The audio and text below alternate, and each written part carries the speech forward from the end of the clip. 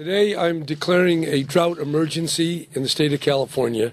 At some point we have to learn to get on nature's side and not abuse the resources that we have. And that's the point of the declaration.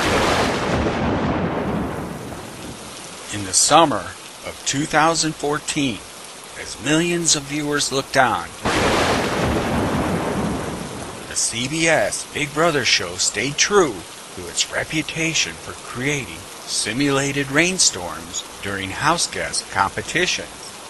It did so for at least 3 of them. And we're not talking about a light mist, mind you.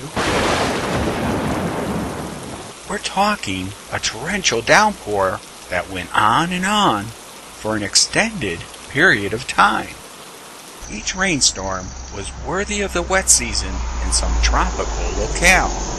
Only thing is, the Big Brother house, located on Gunsmoke Avenue in Los Angeles, California, is hardly in a tropical locale.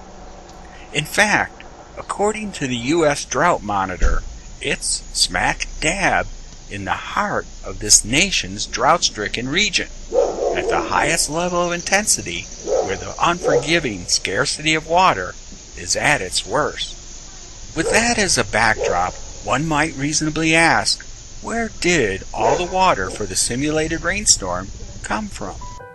California is living through some of its driest years in a century. Right now, almost 99% of California is drier than normal. California is our biggest economy.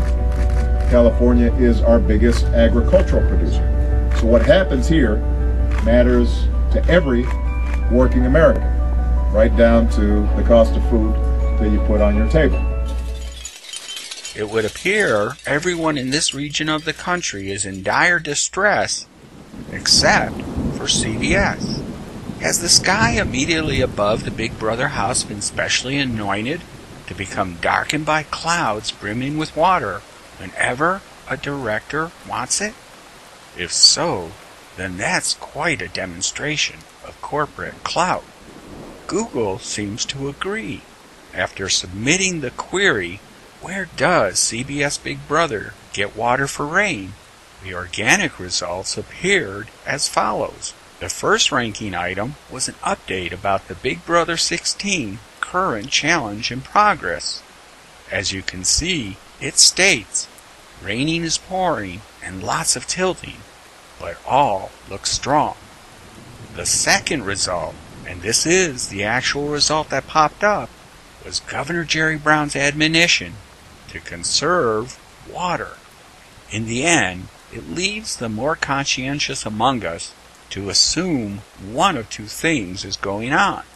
Either CBS and the producers of the Big Brother show are withholding valuable information about an irrepressible source of water, or they are displaying a cheerful indifference to this sizable and wholly stubborn public crisis. One way or the other, it begs the question, where was all that water coming from?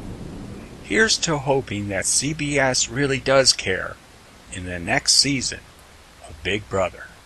We're going to have to all work together in the years to come to make sure that we address the challenge and leave this incredible land and bounty to our children and our grandchildren in at least as good shape as we found it.